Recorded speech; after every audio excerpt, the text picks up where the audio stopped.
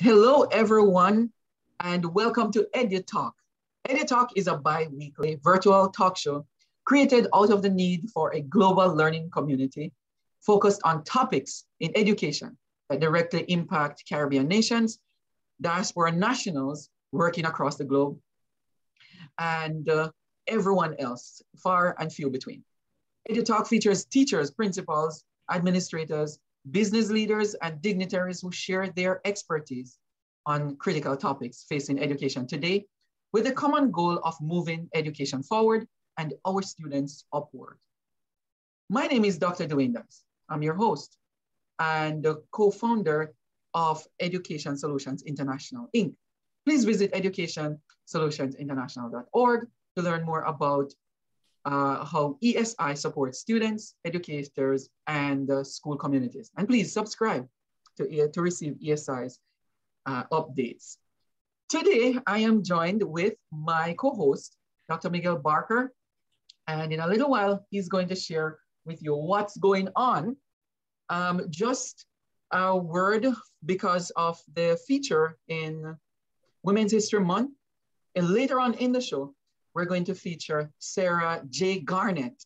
And she, back in the days, was the first female, or is the first Black female principal in a public school in New York City. So we're going to feature her later on in the program. However, we have with us our special guest, and we welcome her, Dr. Charmaine Gooden Monteith, to EduTALK. And just a short note on Dr. Monteith, Dr. Charmaine Gooden Monteith.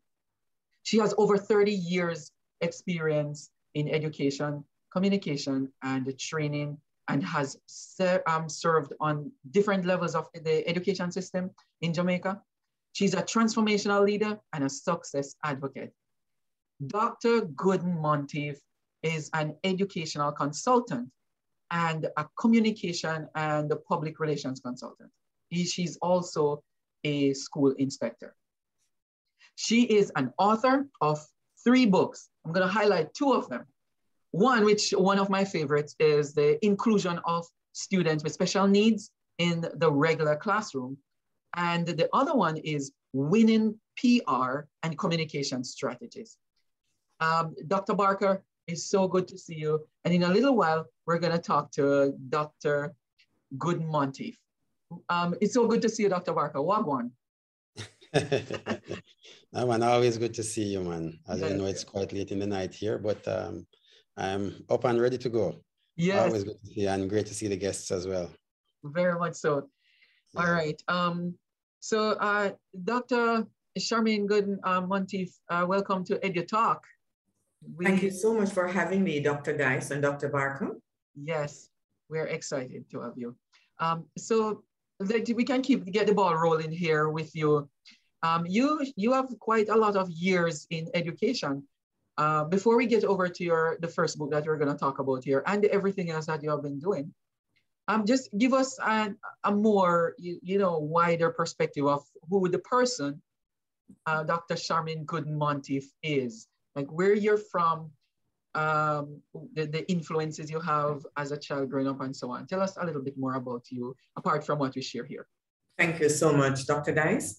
I am Charmaine Emancia Gooden Monteith. And to start with my name, I was named by my aunt, Aunt Lilith, and you'll hear more about her later on. She said she went to somewhere where they had a competition, and Charmaine came first and Emancia came second. I will not say what I'll conclude from that, but I am happy and I love my name. Usually I'm teased about my middle name, but I really love my name. Yes. Even when I was getting married, I remembered when they said Charmaine Gooden, I asked them to insert my middle name. Well, I hail from the beautiful parish of St. Anne, the Garden Parish, from a very small district that still has not yet made it on the map. I searched and I still haven't found it. It's a district called Glasgow District in Southwest St. Anne. It's a small district between St. Dacre and Retirement. Mm-hmm. And of course, if you're heading to a town, it's a farming community.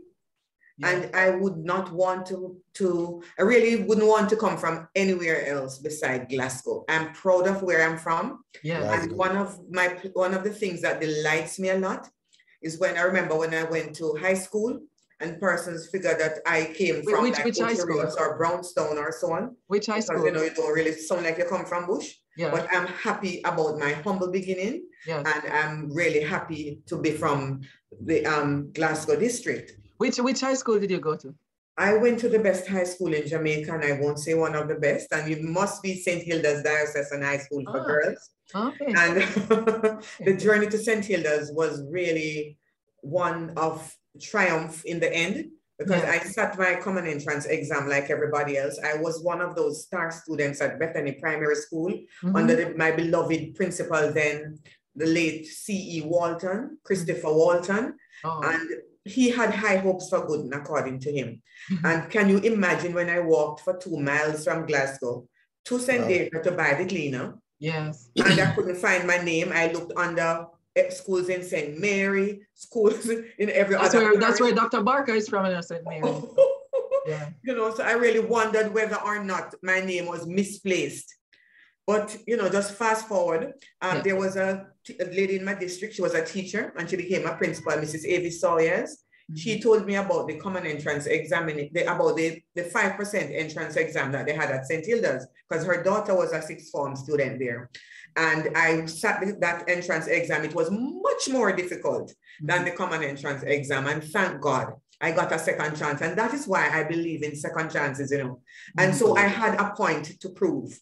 So I went to St. Hilda's and I hit the ground running. When I was in 1P, I came first in 4 subjects. I don't remember all of them now, it's a long time ago, but I remember I came first in Spanish, first in science, first in math that I could hardly do. And I don't remember the 4th subject. And I came first overall in 1P. And I said, good, I deserve to be at St. Hilda's. You can imagine how I felt having failed my common entrance exam. Hold on. Tell us a little bit about the support that you had around you as you were, you know, dealing with this kind of challenge. You know, I mean, obviously you're coming from a humble background, you know, as I say, a farming community. You had the challenge of, or you know, had the problem of failing common entrance, which has its stigma attached to it.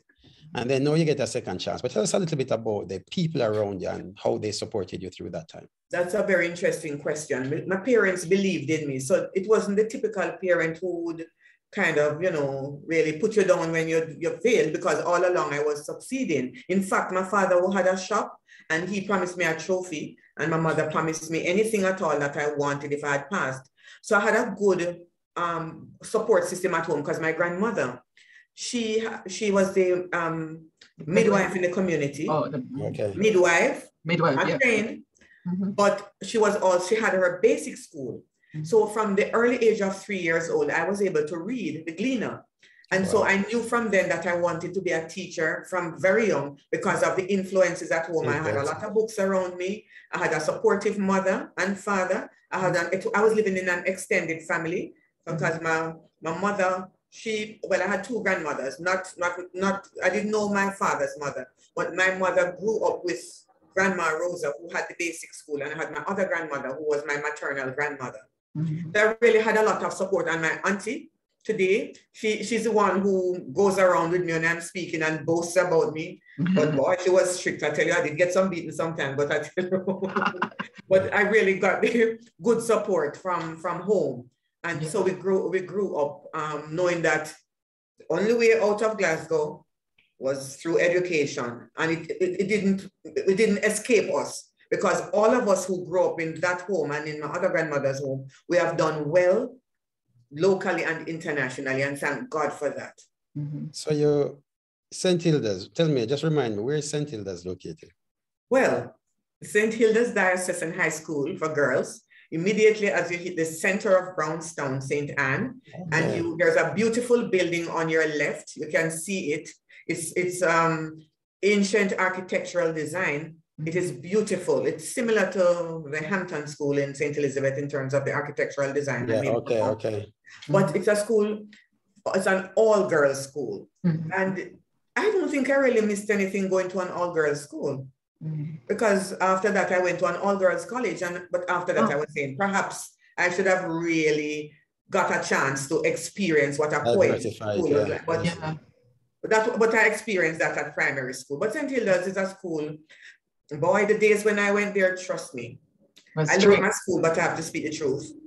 There was a little prejudice because, you know, that was a school for high flyers and the rich people. So coming from the hills, a few of us, I was a day girl. I was not a boarder. I remembered my principal at the time. I had two principals, Miss Lynch, Muriel Lynch, and Deaconess Winnie Bollé.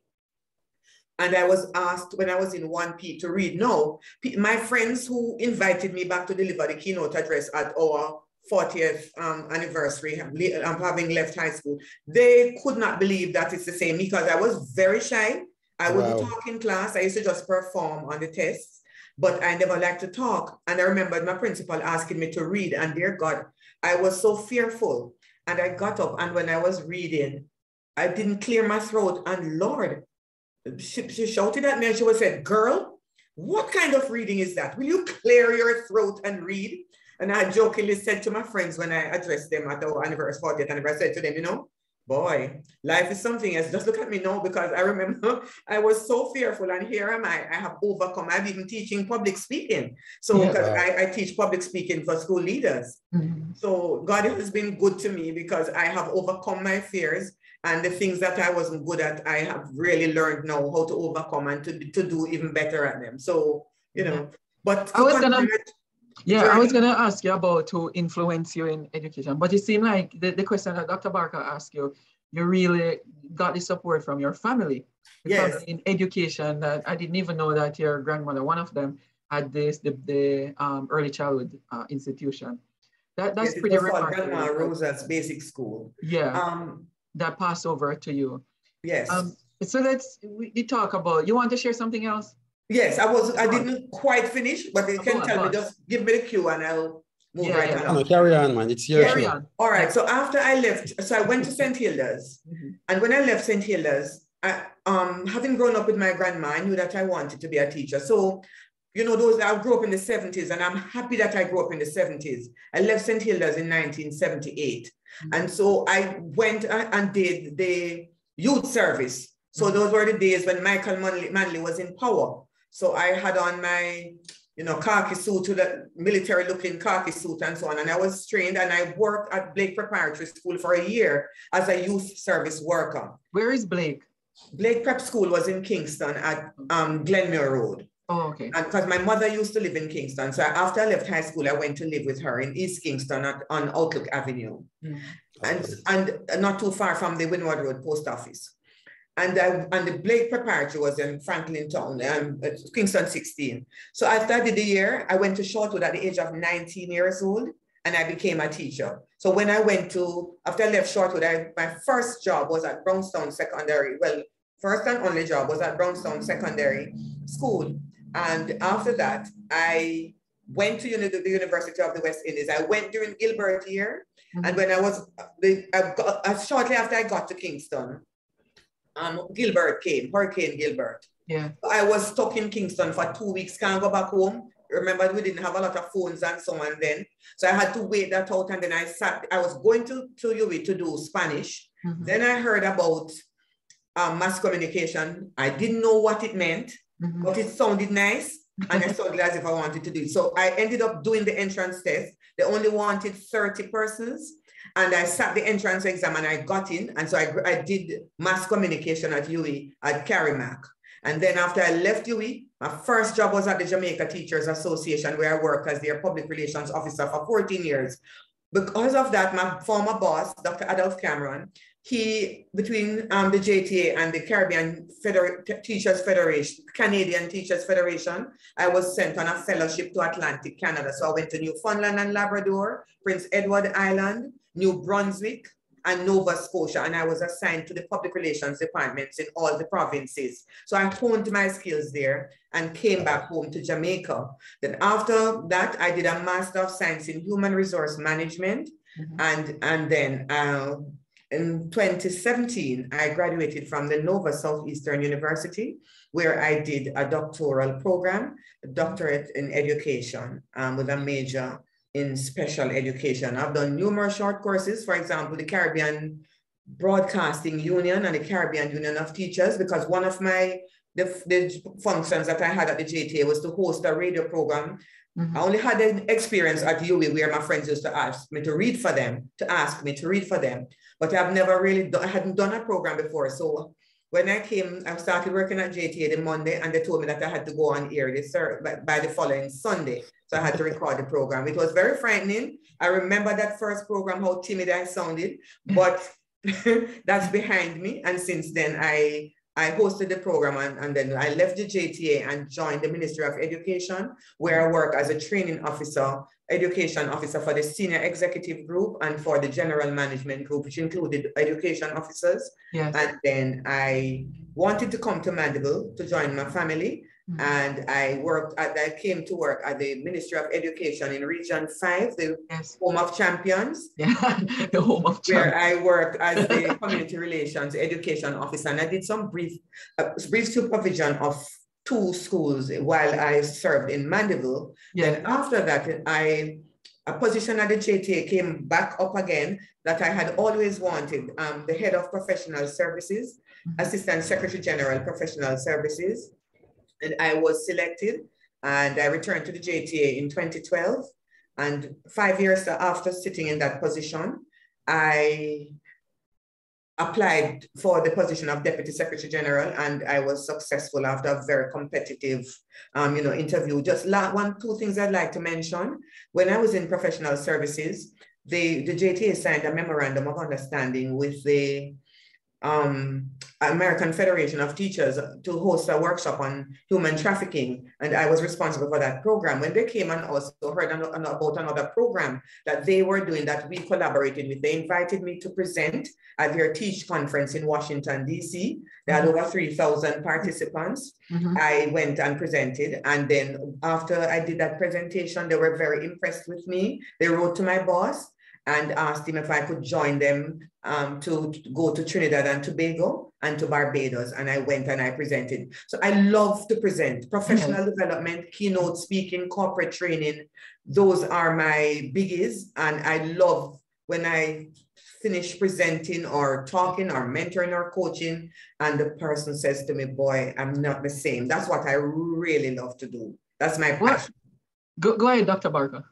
Yeah, your story is an inspiring one, but you tell it in a very linear way. So I'm going to go back a little bit, if you don't mind, yeah? Yes, because there are some aspects of your story that interest me and would certainly interest our the viewers, our listeners. So, country girl, Glasgow, yeah, get her second chance at St. Hilda's, and is beginning to show that a second chance doesn't mean that you have to come second. Right? It just means that there's a second opportunity and you have taken it. And with that experience, and based on how you lay out your life at the moment, the question I'd like to ask is, first of all, there was a moment where you went to Chartwood Teachers College. And one of my questions would be a 2-part question in some ways. One of them is, how did you, if you're doing well, what made you decide to become a teacher? I know you said when you were younger, you said you wanted to do it, but as we grow older, more things come. But then that jump from even Teachers College to university is the one that interests me the most. What motivated you to make that move so quickly? Okay. What were the things happening in your life at the time that says, I'm going to go to university? I can't put my hand on the book now, but in one of my speeches that I have found, and I've put it online, when I addressed the class of 2013 at St. Hilda's, their graduation class, my auntie found a purple book when I was in second form. It was, I couldn't believe that is exactly how my life has turned out. I wrote in that book in second form that when I grow up, I'd like to be a teacher, and why. That was the topic. And I said that I wanted to influence others, and I want to teach them about Jamaica, about school, about community, and the world. I also said in that book that I wanted to go to university, and I started questioning myself, what did a little girl from Glasgow district at that time know about university? I still can't fathom. But I said so in the book. I have it written in the book. But my parents believed in me. They believed in me. and they helped to push me, but I was also driven. Mm-hmm. And so when I went to Shortwood, as I said, I was a teenager, so much so that most of my students now, I realize that I'm just a few years older than them, because I went to teach at Brownstown Secondary at the age of 21. Wow. And so most of those big boys, you know, they used to be as, you know, I was a little, very little and tiny and slim. Mm-hmm. And I went to Shortwood, and I was saying that I had my head on my body then, you know, because I wanted to do Spanish because it was my favorite subject. And when I went to Shortwood and I realized that they had Spanish and literature, Spanish and science, and they didn't do literature and I didn't do science, and Spanish and PE, I said, oh no, my dream is going to be dead.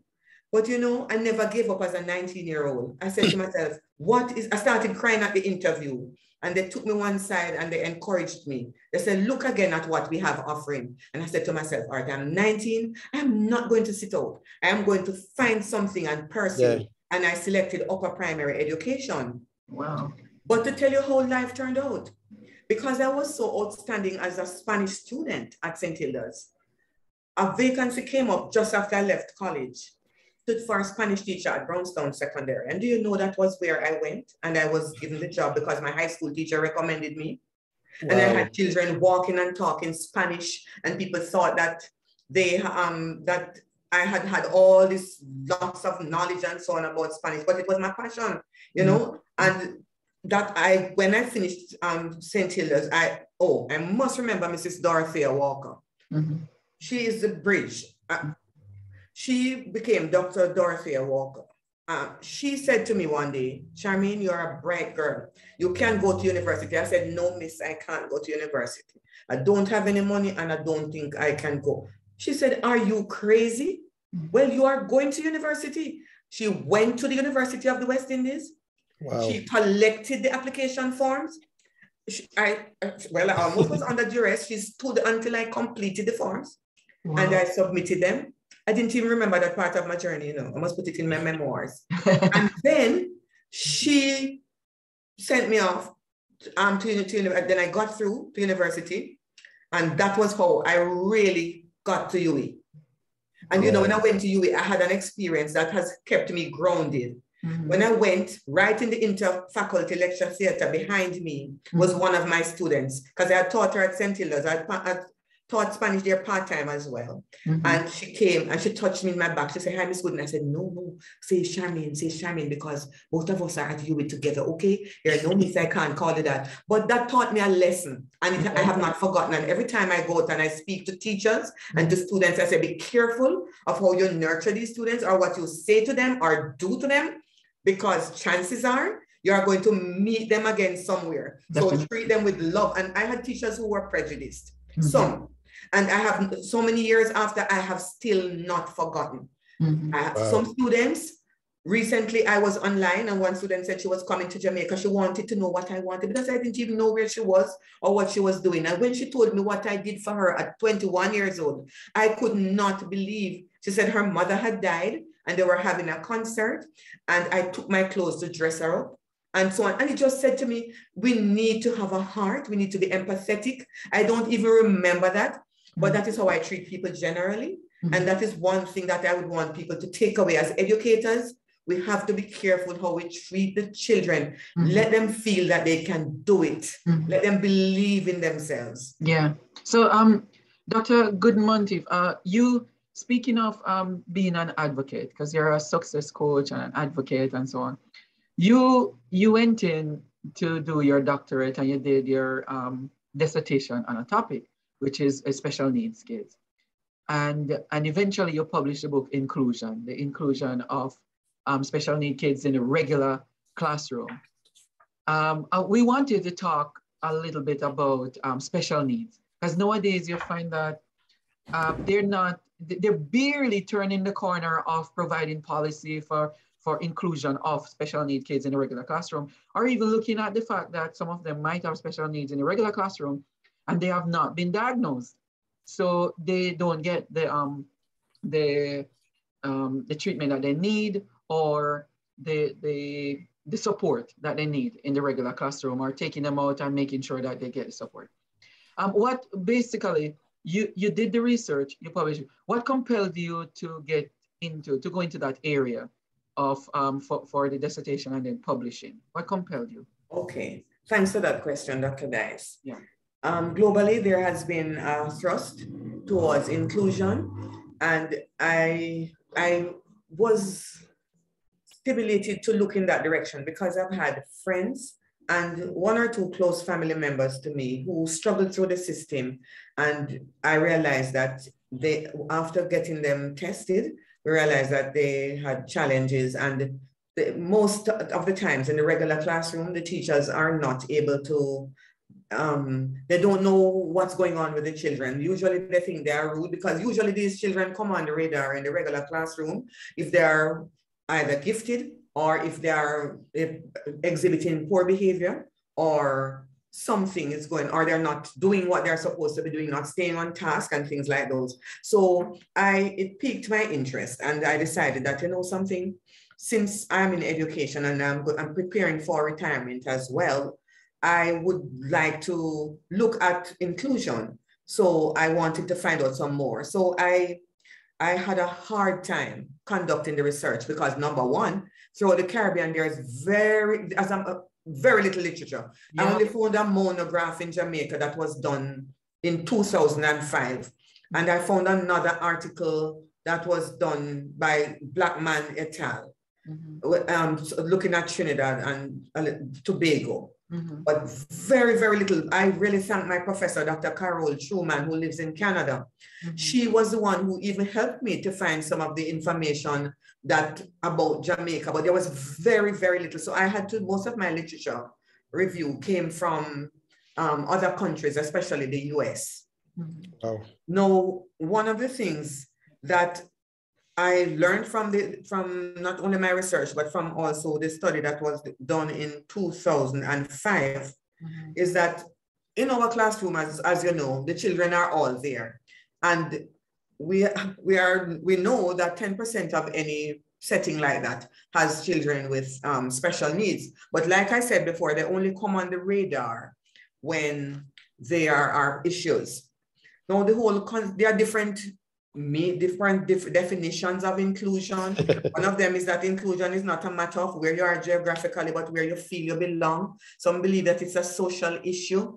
Some people believe that it's a response to disciplinary exclusion. Some people also believe that it is in relation to education for all and having different persons coexisting. For example, as you know, in the US under the IDEA, they have persons in the Individual with Disabilities Education Act, where persons, they have certain rights and responsibilities, and they have to be, the students have to be catered for, so they have to be educated in the least restrictive environment with their non-disabled peers. And it teaches, one of the things I like about the idea of inclusion or the philosophy is that it teaches children who don't have disabilities to show respect for persons who have disabilities and help to collaborate with them to help them to,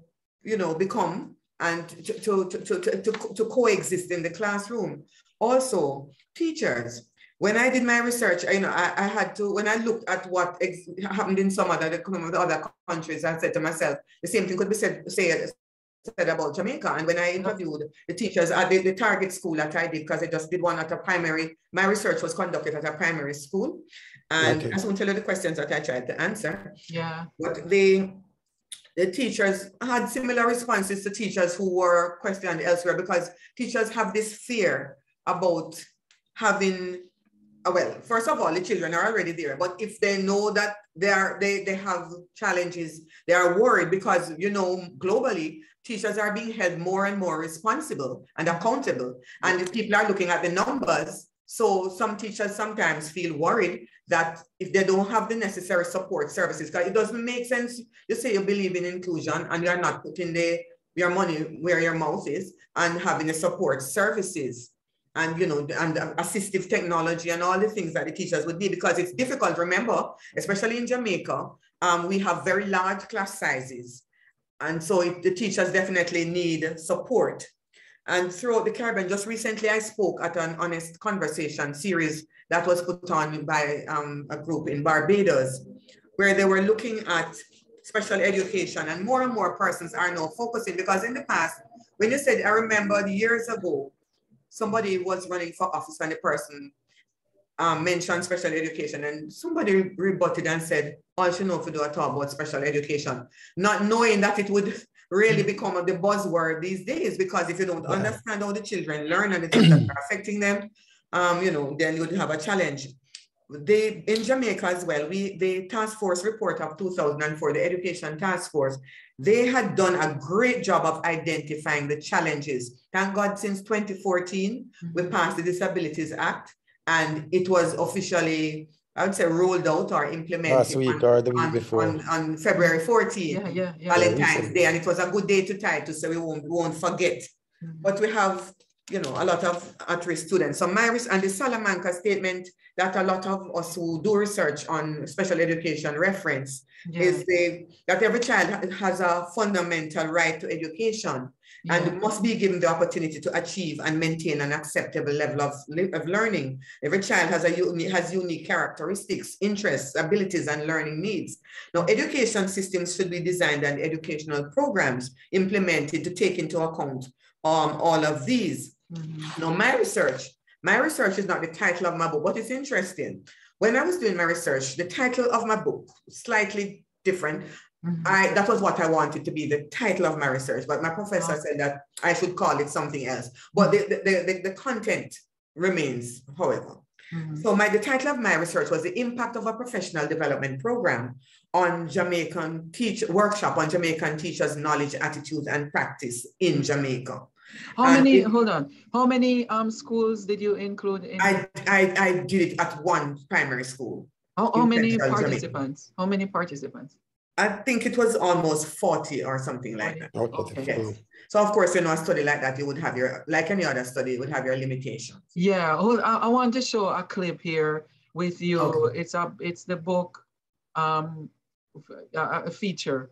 Okay, when I had a book launch, okay. Yeah, I want the audience to take a look at this. It's pretty good, and you get some people reflecting on the idea of the book itself. So listen to this. Inspiring that Dr. Monteith would spend the time to focus a lot on special education. It is a group of students that we have within our education system that are usually underrepresented. And so it's wonderful that somebody would take the work that they've done in the doctoral thesis and actually apply it to a book. You know, and I think it makes fantastic reading also, and it is very instructive. I actually recommend that our principals actually get a copy. In fact, at Monroe College, we have acquired a few copies that will serve to assist our staff in enlightening them on the importance of catering to special needs in schools. It makes for fantastic reading, particularly because oftentimes we think about special needs only on the most critical part of the spectrum, but there are many mild occurrences of special needs that occur among children, and it's very important that we provide them with the type of support and knowledge that will help them to identify when this occurs and seek the appropriate support. You know, what we have found, is that we do have across the education sector children with varying degrees of special needs. Well, I would be able to speak off the cuff about Monroe College, but what I do know is that you have cases where kids have autism, for example, very mild autism, and one made us think the child is antisocial, when indeed the child is actually suffering from autism. And this book, I think, provides that knowledge, that data-driven research that will provide the basis from which to assist and support students with various types of disorders. This book is critical at this time. There's not much material that is written from a Caribbean perspective and even further a Jamaican perspective. And so what we have seen in this book is the history of special education, where we are coming from, and what it has done as well is it has emphasized the struggles we've had over the years and where we are now. What the book does is it projects where we can go to, because it emphasizes that the case study that was done by Dr. Monteith emphasizes that with training and professional development, teachers are able to understand the needs of children with special needs in the classroom, and this will make inclusion worthwhile. This will make inclusion work. It's very important that we demystify students with special needs. It's very important that we understand that students with special needs are just persons who may learn a little differently, and it's a matter of understanding them and accommodating them in the classroom. And so this book speaks to training teachers and helping them to be ready for the inclusive classroom, which is where we're going in the future of education in Jamaica. One of the things. All right, so we can stop right there. But these two stalwarts, the principals and special education personnel, they actually reflected, they gave quite a deep set of values that this book brought out for special needs students, and we need to pay attention to them. Yes, yes. How is the reaction across Jamaica, the wider Jamaica? To my book? Yeah, to the content. Yes. Oh, yeah. Very positive. In fact, when I spoke at the Success Summit, and that summit I took part in that summit because of one of my past students who lives in the Bahamas. Yeah. He invited me as his teacher. It was another crowning moment when they said what I did for them, which I didn't remember. However, when I spoke at that conference, our principal called me after and she said, I didn't know that you had a book by that title, because she had just completed a training session that was put on by the Ministry of Education. And she said how she was searching for resources and she didn't know about the book. Also, a principal of another school, a very large high school, she bought some copies. And she told me how they set up a learning community in their school, and they went through the book and they looked at what happened in different countries, because I really covered quite a number of countries in my literature review. And they looked at that and they looked at some of the suggestions. The fact that co-teaching is very important. We don't practice that a lot in Jamaica, where you have both a special ed teacher and a regular classroom teacher collaborating, and the different things that they could do to ensure that to help the teacher, because a large part of the success of any inclusion program is going to be the teacher's self-efficacy. The teacher has to believe that he or she can do it, because once you start doubting yourself, that's a problem. And Bandura talks about that, because that was the theory that I looked at when I did my research. And you need the person. So the teachers said so when they did the questionnaires. They said that honestly, they didn't know much about special education or special needs or anything like that. And so after they did it, I did the workshop with them. Some of them felt that, I think I wrote the comments down here, some of them felt that they would want to continue. This was what some of them said, to learn some more about special education. Some also said, of course, you wouldn't have the changes overnight, just like that. So the results of the study show that a professional development workshop can positively influence teachers' knowledge, attitudes, and practice regarding inclusion. It is a positive beginning that shows promise of the development of an inclusive community at the target school if professional learning and addressing teachers' concerns can become universally accepted priorities.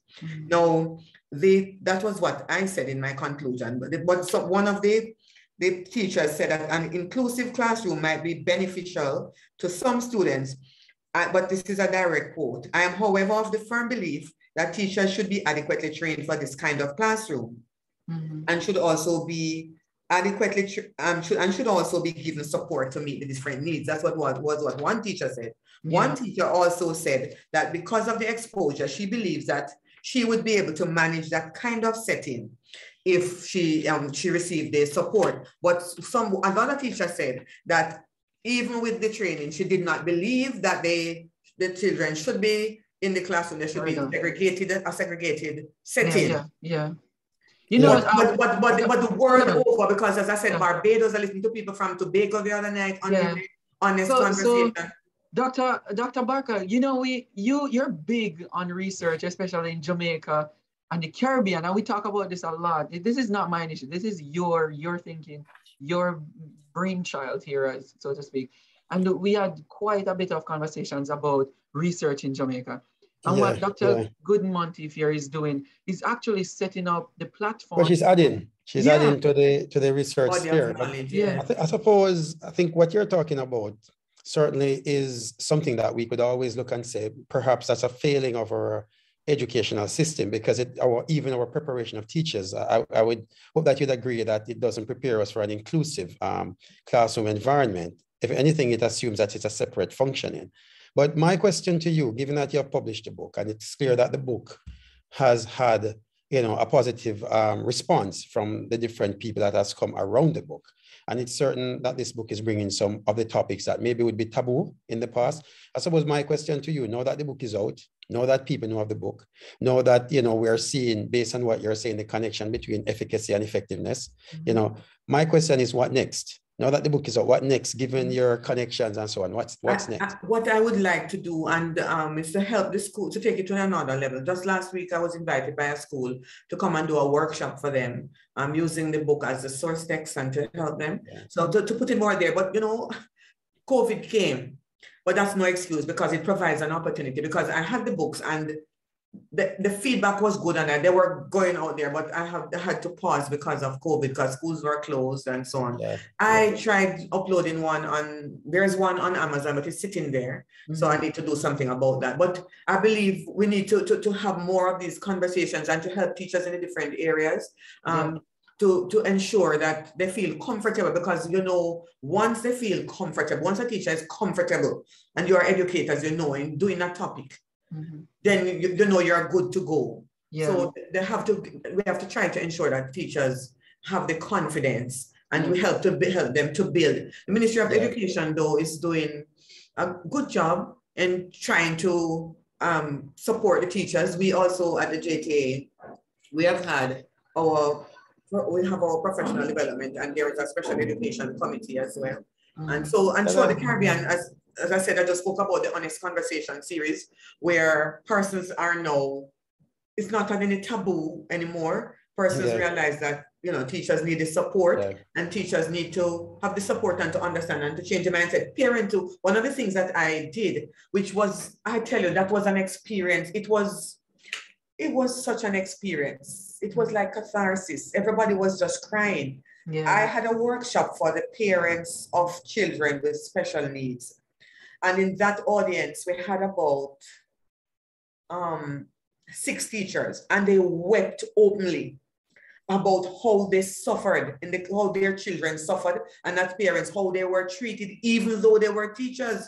So it's a real challenge, because the children really struggle, and some of them didn't understand the problems. So we had presenters talking to them, telling them where they could find help. And it was, I had never, been to anything like that, where it was just they had so much pent-up emotions, because, you know, already it's a challenge when your child isn't doing well. And, you know, one of the things I always say to people, and when I used to love to do professional development workshops with young teachers, and I used to say to them, even before I had started doing special ed, I would say to them, listen, when you have the children in front of you, one of the things that you must do is to show them love. Children learn from the teachers who they love. I can tell you that. I can use my son as an example. Please treat them with love and respect, and they will learn from you. Yeah. They will, if they try, because one of the things in our jurisdiction, I find that some persons sometimes, you know, a child is giving trouble and a parent comes to see you, and immediately you start with the negatives. And I've always said, especially in this book that I didn't talk much about, the Winning PR, that when a parent comes to see you, you should start with something positive. The child must be doing something right. It is even that he's sweeping the class or something. So when a parent comes in, say the positives first. Yeah. And in this book, Winning PR and Communication Strategies, I have shown, and I remember taking this book to England with me when I went to, as an education officer, when we were twinning schools in Region 5 with schools in Birmingham. I said, that's my city, that, you know. Really? Yeah, that's Tobacco City. You're in England? Well, technically, I lived in Birmingham for about 10 years. So. My brother lives here in Handsworth. He went away the same year. I know Handsworth. I know Handsworth very well. I went to the brewery. Foster Allen used to be a head teacher in Handsworth. Oh, really? I think my good friend, I didn't even know that. Yes. But so I like in this book, what it does, the Winning PR, I am the person, I wrote the media relations module for National College for Educational Leadership. And I'm also a presenter. I've also been to the British Virgin Islands to present for them. And I present in the public speaking module. My book here looks at PR And can you hold it up to the screen? PR for schools is very important because you have a lot of schools that are doing very well and they don't know how to tell their stories. So this book teaches you how to write newsletters, how to write a speech, how to write a greeting, how to communicate with your various stakeholders, how to manage your PR, events planning. And it also speaks to have a thing that is called a child's dream. And this was written in 2010. It says, my teachers, this was before I did special ed. My teachers know my name. I love my class teacher because she does not shout at me. Teacher, you tell me positive words and punish me with love. You treat us equally. You teach well as you give us activities, and you make the lessons very interesting and interactive. You pause at intervals to ensure that we understand what you're teaching. When I do not understand what you teach, I can come to you after class to get your help. You never compare me with others. You never tell me that I'm worthless. You always encourage me. Sometimes when I sit at the back of the class, or if I do not pay attention, you are so alert and you get me to participate again. I'm going to a new class next term and I'm worried because I'm not sure what my new teacher will be like. Sometimes I feel so sad because I do not think some of my teachers really understand me. When I give trouble sometimes, it might be because I have learning difficulties, maybe ADHD, maybe my attention span is just short. I might be having problems at home. It could be that I did not have any breakfast. So teacher, you will understand how disappointed I am when I'm unable to perform very well so that my name can go on the honors chart. I want to do very well like the other students, but you will have to spend some more time with me. Please tell your colleagues to look out for students like me. Please let them understand me. You know, I read that I gave a speech once and I read it and somebody asked me, who wrote that? Where can I get that book to buy? And I autographed it and gave it to the gentleman. Wow, wow. But that's very nice.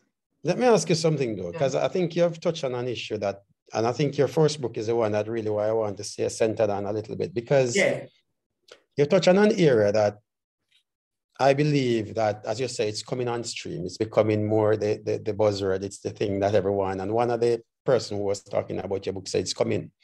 It's already here and maybe has been in many countries for maybe 20, 25 years. But my question is, given that you're in the landscape of Jamaica, you've already published a book in that space. We have seen the Disability Act come into being February 14th, as I said. What I'm asking about is the future of special education, in Jamaica. Do you see enough movements for this to be, integrated into what a teacher in Jamaica looks like, and do you feel like the resources are being put in place? And and then the other question I'd like, and a lot of what you mentioned, JTA and the Ministry of Education, do you see an opportunity within the Jamaican landscape, like in many other countries in the world, for other providers who have the expertise to come in and do this, like even with experts like yourself, rather than going on that long chain of the government or the JTA to do this? Yes, sure. There is an opportunity for persons to come in and collaborate. And yes, we are making strides, to be honest, because some of the things, for example, a child find was done by the Ministry of Education. Some of that information is available. I've used some of it in my research. Dr. Floyd Morris, who is at the University of the West Indies Center for Disability. I know Floyd, he's doing a great job. He just published a refereed journal, and my article is on it as well. On special education. He had a conference on disabilities, international conference. I was one of the presenters. He had several persons from throughout the Caribbean. I feel encouraged too, because I met a lady who did one on teachers' knowledge, attitude, and practice, but she looked at different variables. She's in Trinidad. My colleague who was the head of special ed at the ministry, the deputy at the ministry, assistant education officer, she and I studied together at Nova. Southeastern University. She also has a research that she had looked at the tertiary sector. So several of us have graduated since 27, others continue to do it. And it is also in the college program for the teachers who are being trained. So they are more aware. Because I remember even when I used to do the new teachers seminars, and I would, even before I had studied special ed and I would raise it, some of them had an understanding of what to look for. So there is opportunity. But I think we still need to find some more resources. I believe what needs to happen in Jamaica, just like in the US, where you had Brown versus the Board of Education, where you had more parents advocating for their children. Because if you look at so many, I was enthralled. I was so happy that I decided to do the US law, special education law and special education. So I learned a lot, and I really saw the parents' journey where they had to fight hard, even in the US where they have the support services and they have the Individual with Disabilities Education Act and so on. So, but I think Jamaica, we are getting there, but you know, culturally, because generally, remember, say you feel, say, once you... It's a stigma. Everybody must write anything you don't write it down. But you know what I found interesting? I don't remember which country, and I don't want to say the wrong thing. But in my research, I found one of the countries, I couldn't believe, I thought we were the only ones who thought that way, where they said that in the country, that the parents must have done something wrong while the children come out like that. So well, I mean, I'm not surprised. I mean, if you get in the eastern part of the world, there's a lot of those kind of perceptions. In fact, there's resistance for children to be even identified as having any form of special educational needs, because it is a stigma on the families and maybe even represents karma in some ways. So there's a lot of pieces that are in that. You know, I suppose we are bringing our some customs, but certainly in Jamaica, there's a stigma attached to not being bright. I remember the district that I grew up in, my neighbor's daughter. That time we don't know nothing about no special education. And I remember the child never went to school, and she never go to school at all. And I remembered they used to say she had echolalia. And I thought it was because whatever she was saying, she was echoing the things and so on. And, and you call her and says, if you said, like you said, Sharon, and she would say, Sharon, and everything I said. It was later, and I realized it was autism. You know, we learn the different, you know, things. But I'm saying too, one of the things that I'm hoping that I will see happen in my lifetime is when parents spend the money, because it's very expensive. Well, no, they have put diagnostic centers right across the island. Some of them are operational, some are not. I'm not even too sure what is the update, but on that. However, one of the things I found that having worked closely with or had somebody close to me and family and friends, is that sometimes the parents waste the money. Well, I wouldn't say waste it. You go and you do the psychoeducational assessment. The report states exactly it details what is to happen when you go to school. And half of the times when the parent takes that thing goes in file 13. Nothing happens, and you will see a report which says the child is either talking too much, not. And if you say, and I'm saying that if every teacher is saying the same thing in the class, it must raise a red flag that something is going on with this child. So what about the thing that the parent went and did? The parents also need to understand, and the teachers, well, one thing I'm happy for, and I always say to teachers, remember now that you cannot afford to diagnose because you're not in a position to. You have to send the person to the experts to do the testing and the diagnosis. But what I'm saying, I think more support is needed though when the parents do these expensive tests and they go back, they need, because for example, a simple one like the child writes slowly. And so, you know how we stay from long time. You write on the board, and as the one them will write fast, write off, you erase and so on. Some of the children have genuine problems, not because they are lazy or slow. You know, you just have to, so you have to work with them and provide the support. Because once children are given the support, they will more or less function to their, you know, ability. You know. So before we wind down here, we really appreciate you coming on, Dr. Charmaine Gooden Monteith. It's very enlightening, and I'm sure the ideas that Dr. Barker and I spoke about with research in Jamaica and the Caribbean, you're really stroking that area of us to get up off our rumps and get something done in that area too, to contribute, just like what you're doing in Jamaica, and to get other people involved, especially with special needs. For EduTALK, everyone, we are looking at the book that Dr.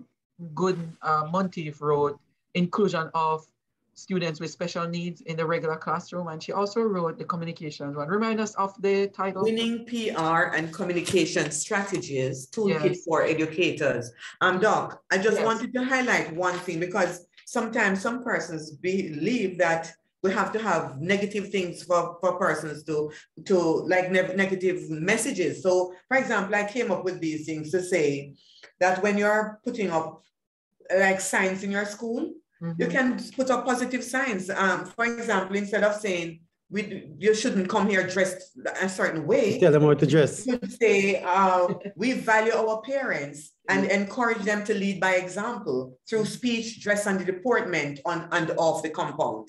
And so those are things that I came up with. You know, we are proud to be Jamaicans. And one teacher, Yeah, you need to organize some workshops around this topic, because and I have not been very well promoting needed. my book, Doctor. I'm going to rely on you people. Sometimes because I'm in a position of influence, I'm shy to put my work out there. No. So I understand. I think I've been listening to you. Yeah. I realize that you're in one of those positions that while you have a book out there, there will be a few conflicts in terms of how do you promote what you know needs to be done without seeming as if you're taking a different direction, or even trying to claim the direction that maybe organizations that some you're working with and some you're working in partnership with. But I believe that the mission is still a very big mission, and it's big enough for everyone to do it. It's big enough for everyone to do it. Because, can I ask a very simple question then? For example, when students take, for example, CSEC, now that's our big exam, everybody does it, right? Or even PEP, where we claim to have nearly 100% enrollment. At CSEC, we don't really have that. Are students given accommodations, for example, if they have learning difficulty? Are they able to get a 25% more time or 50% more time base? Are these part of the education system? Or just clarify, do you know? If you don't have to know, I'm just asking. Yeah, I have an idea, but I don't have all the details, but I do know that it exists. But however, you know how these things go. The persons who are in a better position to know, they know, and their children benefit. There are others who, just because I said that sometimes when you get the reports, they're not even treated seriously, then they sometimes the parents give it and they don't even send it off to CFC to say. But I have known like my neighbor's son, and I've known about other children, but I've also known of persons who have taken in the reports. They thought it was sent in, the child was not given the accommodation, so the child didn't get a chance to complete the exam. But you have to, once these are the practical the educational psychologist says the child needs to be accommodated. The ministry tries to do it, but I believe more children should be given the opportunity, because many of them have challenges. Some of them write slowly, so if they have a writer and they can there are many stories I could share, but I'll share with you outside of this forum. But you know, it does exist, but some of the parents need to know, some of the teachers need to know, and they need to know how to go about it. I didn't get a chance, I hope I'll get a chance to mention my son. I have one child in my family before I go, and at least 2 awards that I've gotten that I didn't mention. That would mention. Do it now. Yes. Well, I'd like to mention my son. I have a son by the name of Chad. It's only one son I have. It means the world to me. I'm married. I have 3 brothers and a sister. And what about the awards? The awards, I received the Prime Minister's Medal of Appreciation for outstanding contribution to education in Jamaica. And I had received the JTA Golden Torch Award for 35 years in the sector. And I had mentioned before that I had gone to the Canadian Teachers Federation fellowship. So it's very good, Yes. So thank you so much on behalf of all of us here at EduTALK. Thank you so much for coming on and sharing with us. We're going to see you again in the near future. Thank you so much, Dr. Knight and Dr. Barker. To feature you in Women's History Month is really a pleasure. It's really a I feel humbled and honored. Thank you. Speaking of, but the other thing, guys, before you jump off, is that in just listening to her story. Yes.